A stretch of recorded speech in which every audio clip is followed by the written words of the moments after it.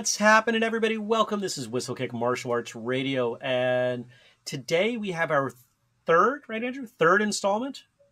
Third? You're behind my camera. Of Martial Arts Word Association. If you missed the first two, this is where Andrew gives me seemingly unrelated words, and I have to relate them back to martial arts. Why are we doing a third one of these? Because they're a heck of a lot of fun. We have a really good time with this. Stick around, enjoy. If you're new to what we do, go to whistlekick.com, see all the projects, products, services, books, free stuff that we've got going on for you, the traditional martial artist. Our goal here at Whistlekick is to connect, educate, and entertain the traditional martial artists of the world, no matter what you train, where, when, how, or why you do so. In fact, we believe sincerely that there is more that we have in common than separates us, and we are committed to supporting that notion. And we have a very lofty goal that everyone in the world train for 6 months. That'd be never nice. happen. We'll never get to 100%, which means we get to keep going as long as we want. If you want to go deeper on this show, go to whistlekickmartialartsradio.com, see all the things over there, sign up for the newsletter, maybe tip us a few bucks, or just look at all the episodes we've ever done because they're all there. Photos, videos, links, show notes, transcripts. You can copy those transcripts and paste them into your iPad or Kindle. And then you can read the episodes if you prefer to do that, right? Like we put so much into all these to give you the option of experiencing our content in whatever way makes you happy. And with nearly 800 episodes, because we're coming up on 800 we're coming up now, on it. They're guarantee you you're gonna find an episode or two that you like. And if you don't, you're not trying hard enough. If you don't, we'll give you your money back. Double your money back. Yep. If you want to support us in our mission to connect, educate, and entertain, if you value the content and the other things that we do, there are a lot of things you can do, but here are three. You could grab one of our books on Amazon. We have books that are collections based on episodes, as well as other things like the Martial Artist Handbook that I wrote. You could tell friends about what we do. Grab this episode or another episode, find an episode, send it to somebody in your school, someone that you trained with 20 years ago. I don't care who it is. Help us grow, because as we grow, it means we're getting new and different guests from all over the world that train in different things. In fact, Andrew, I had a thought earlier today as I was recording with someone from a country that I don't believe we've ever had a guest from. Mm-hmm. We should get a map somehow and figure out what countries we haven't had guests from. Oh, that's a great and idea. work on that. That would be a lot of fun, right? And of course, you can support us via Patreon. Patreon.com/whistlekick. You can go as little as $2 a month. You can go up to $100 a month, and we deliver overwhelming value at each stage. So if you haven't checked it out, please check it out, because it's the easiest way you can support us and throw a few bucks our way. I'm ready. All right. But you've got a twist for us today, right? I do. Or rather, maybe it's a twist for me.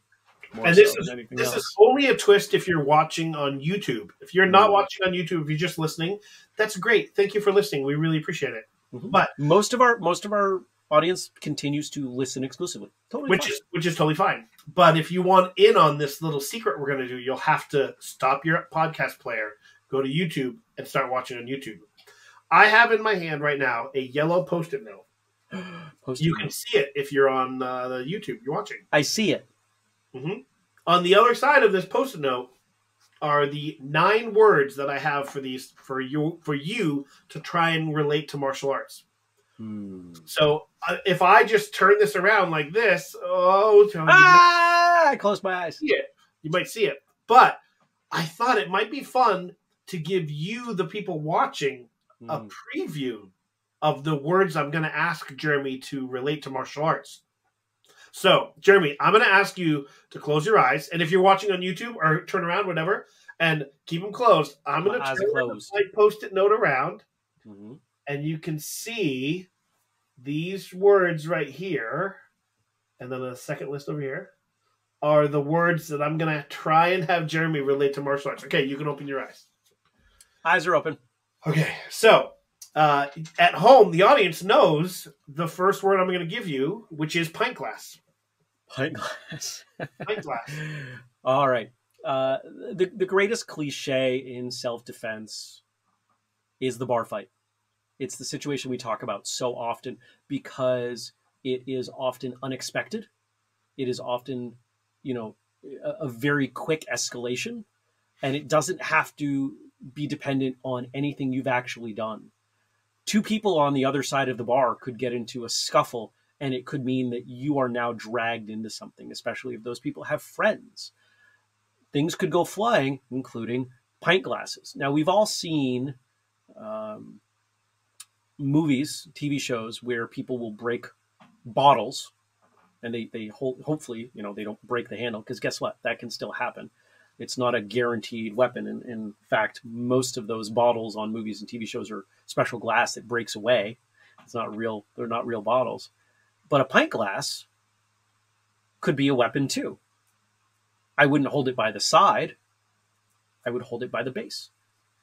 And I would go at somebody's face with it. That's strong edge.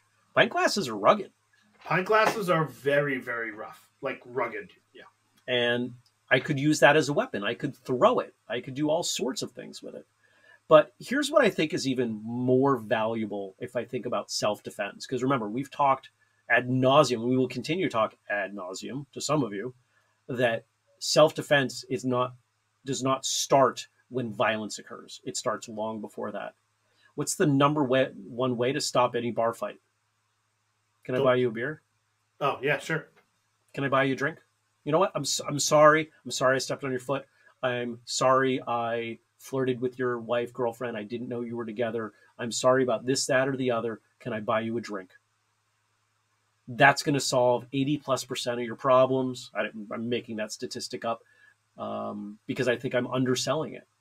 I've had enough interactions with people who were upset with me, and a little bit of compassion, a little bit of empathy, a little bit of responsibility coupled with some generosity goes a tremendously long way. Can I buy you a drink?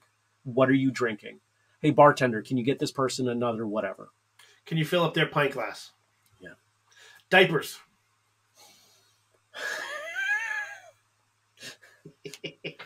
Useful for all-day training or really long testings. No. I have never worn an adult diaper, but I have thought, as I've heard of others who drive long distances to get to seminars and things, I wonder if that's how they do that. I've heard that some, long haul truckers wear diapers. But what is a diaper? A diaper isn't really designed for, hey, I don't want to use the bathroom. Diapers are for accidents. They're for literally CYA, covering your butt. And there are a lot of things that we do in martial arts that are covering our butt, figuratively. We wear sparring gear often. We restrict contact. If I spar with Andrew, you and I sparred a week and a half ago. Mm-hmm. I sparred last night. Were either of us going full speed, full power? Nope. No. Why? I don't want to hurt you. Because it's going to, right. Because we're going to get hurt if we do that. And that's, there again, we're trying to protect ourselves. We're trying to learn as much as we can while not getting hurt. And so while a diaper is for, accidental discharge of things, sometimes we miss pulling our punch. Sometimes we target the wrong area. Sometimes we misgauge distance. Somebody steps in, they move to the side, whatever it is, and we make contact. And safety gear really is the equivalent there. Okay. Roof racks on your car. Oh, man. That's a good one.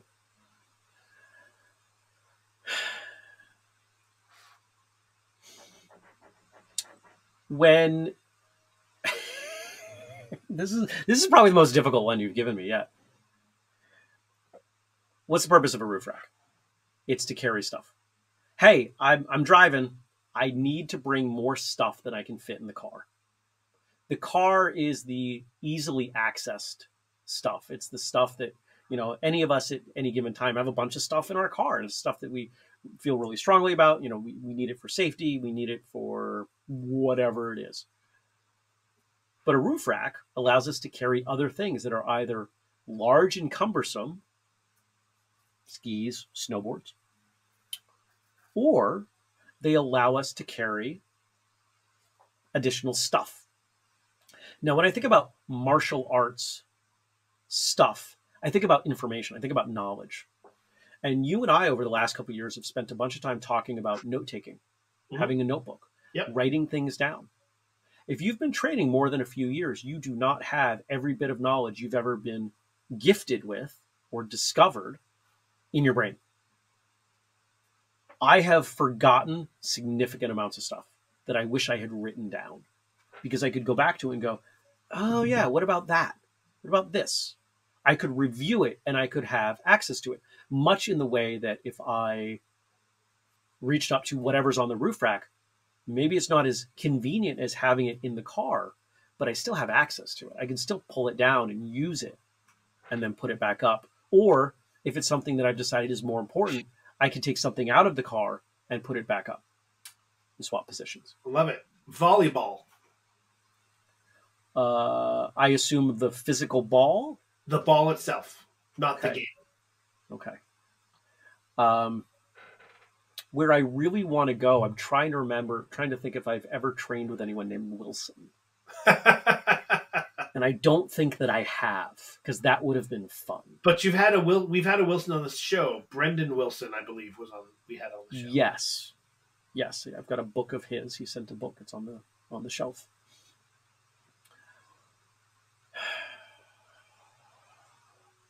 Man, you're pushing me, and I love it. I hope the audience enjoys seeing me squirm. I've gotten better at finding words that are you have not as easy. You absolutely have. Volleyball. All right.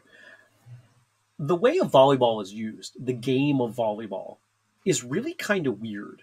If you watch volleyball, whether it's indoor or outdoor, whether beach or indoor volleyball, the thing I'm always thinking when I watch that game, as someone who played a small amount of volleyball in gym class in high school, and that is it. That's the entire experience I have with volleyball.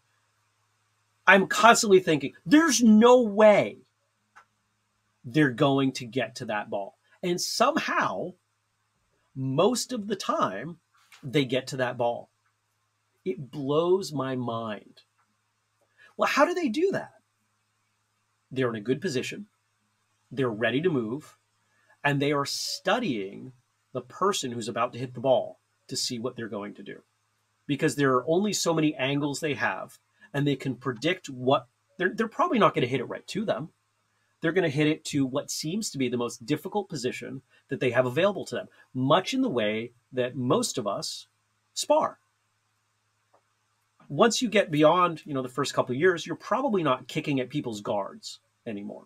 You're trying to kick or punch where their hands are not. You're trying to make it more difficult for them so you can, hit, score, or whatever the methodology is. And if you watch really good fighters, whether we're talking MMA or point or boxing, I am continuously surprised at their ability to defend some of these incredibly complex, fast, seemingly out of nowhere techniques. Paint. I was feeling good about volleyball. Paint.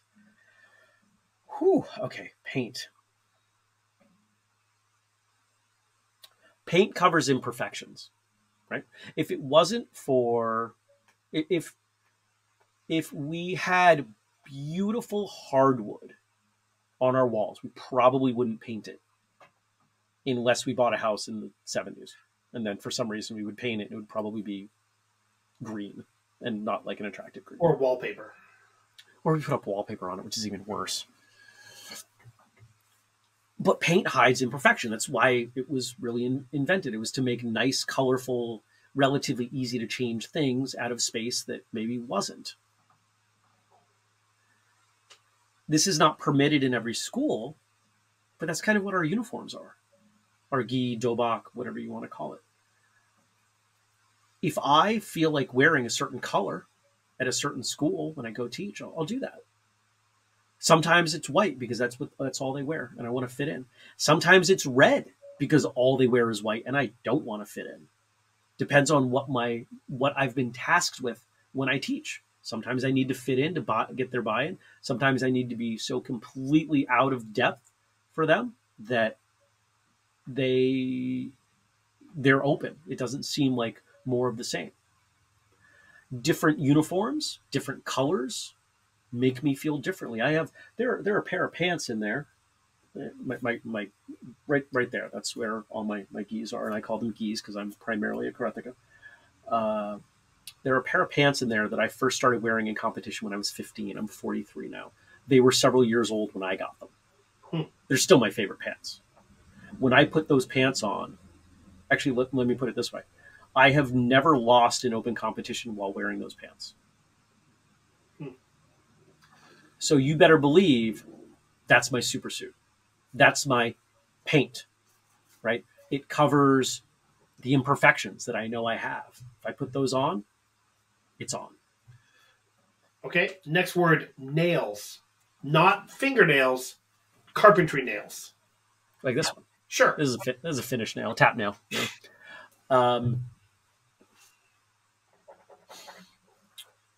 Nails hold things together, generally wood. Right? Usually nail other substances together.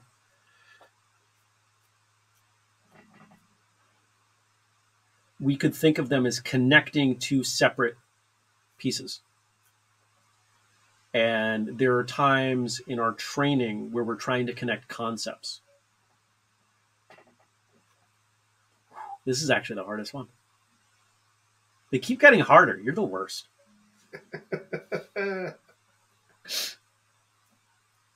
If I'm teaching or learning, and there's a concept that is rooted in, let's say, stances. You know, we're working stances. We're going up and down the floor in stances and understanding weight balance and everything. And then we start working punches, you know, understanding the certain punch, back fist, whatever. And now I want to put the two together. Kind of have to nail the two together, don't I? Mm-hmm.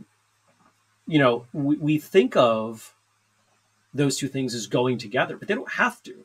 And the only reason that we don't think of them as separate is because we so rarely train them separately. I don't know too many people that teach punches while people are just standing there in any old position. I don't know too many people who teach stance work without adding kicks and punches to it.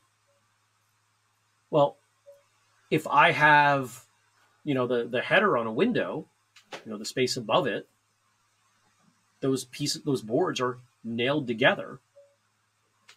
That header could, you know, I could take it down and I could work on it down here if the window doesn't sit completely flush or, you know, it's unlevel or something. I could take those boards down and remove the nails and have a better understanding of that wood in its place and know why, where it fits and maybe what the problem was, you know, why was it installed this way. Nails connect things, and sometimes we have bent nails and we've got to pull them out to have a better understanding of what the materials are underneath. Laundry detergent. Wash your damn uniforms. Spotlight.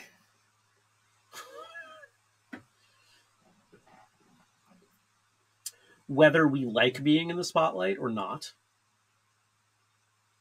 there are lessons being there.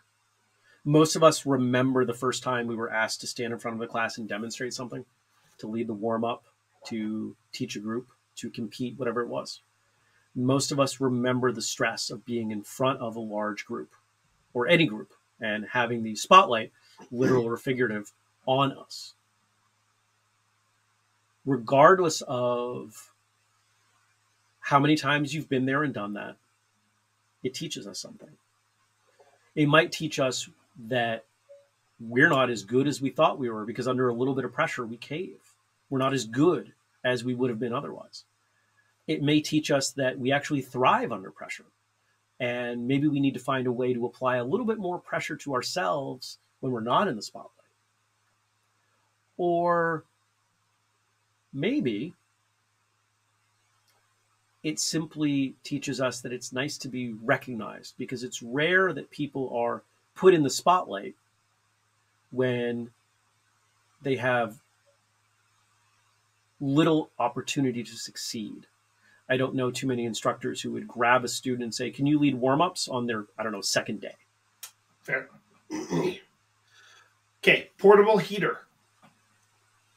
I've trained in some really cold spaces. Unheated, thin floor, no insulation, roof, side, floor, and you get there 30 minutes ahead and you turn on the heaters and you wear shoes for the first 10 minutes, 15 minutes. Then you're down to socks, and maybe after 30 minutes, you're down to bare feet.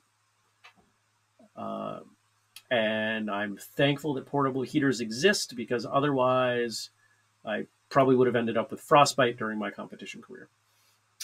Okay, last word that I have, fishing pole. Thank you for ending on an easy one. Teach a man to fish, he eats for a day. Wait, no. Give a man a fish, he eats for a day. There it is. Teach a man to fish, he eats forever.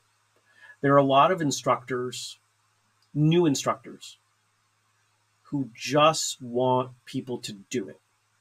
But just do this. Do what I'm doing. Mimic what I'm doing. And they don't spend time helping them understand,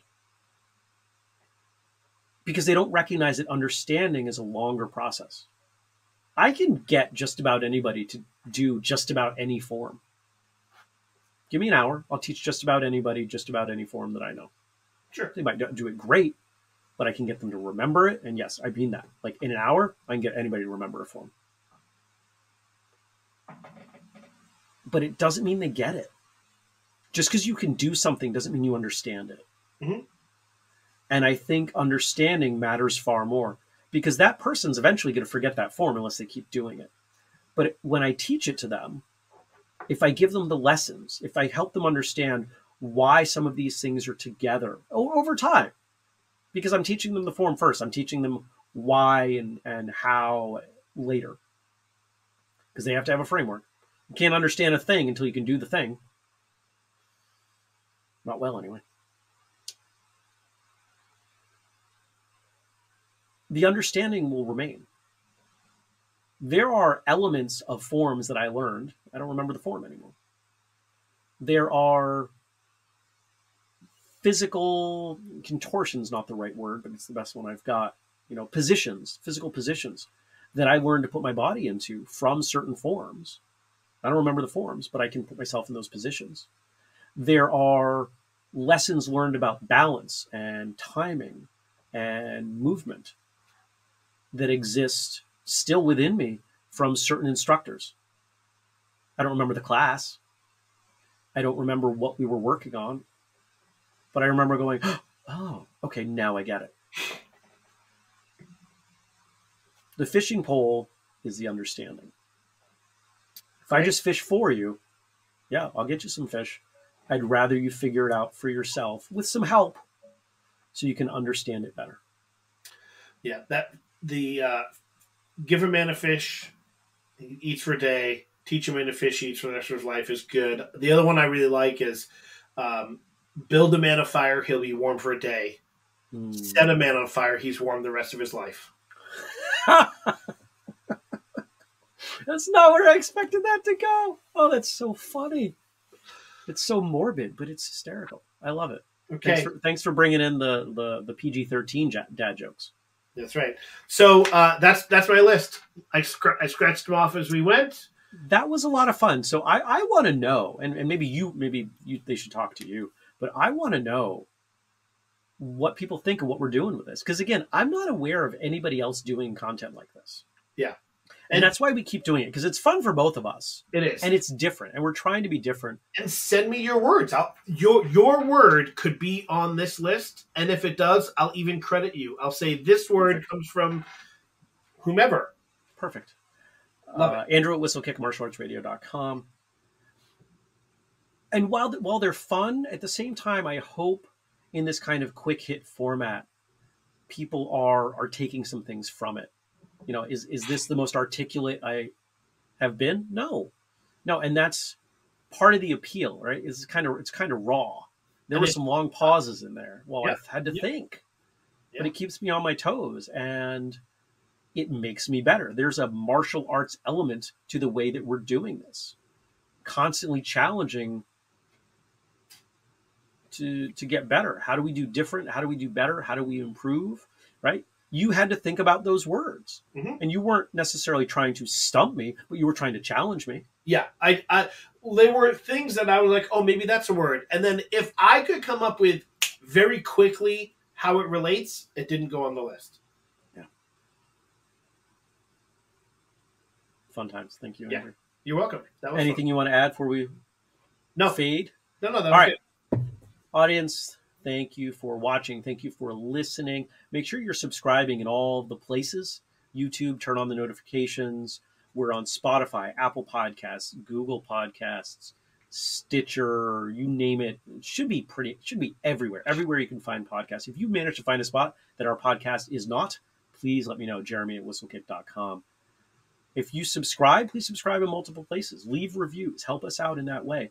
And if you want to bring me or me and Andrew or me, Andrew, and everyone I can find for a seminar to your school or your area, let's talk about it. We're constantly working on that stuff. I love teaching. If you can't tell, I really do love sharing the things that I love to teach with people, whether it's new or not. And if your school is not quite where you want it to be, if you would like to have more students, more revenue, more profit, better culture, whatever it is, we offer consulting. I lead the consulting team, as I do with most of the teams that we have. And you can talk to me, again, jeremy@whistlekick.com. I have a 100% success rate with not only paying for myself, but making improvements. And the average length of payback, as I survey the schools, is under 2 months. So I guess I'm kind of good at what I do. What else? I got my list. I think we did all the things. I think so. Until next time, train hard, smile, and have a great day.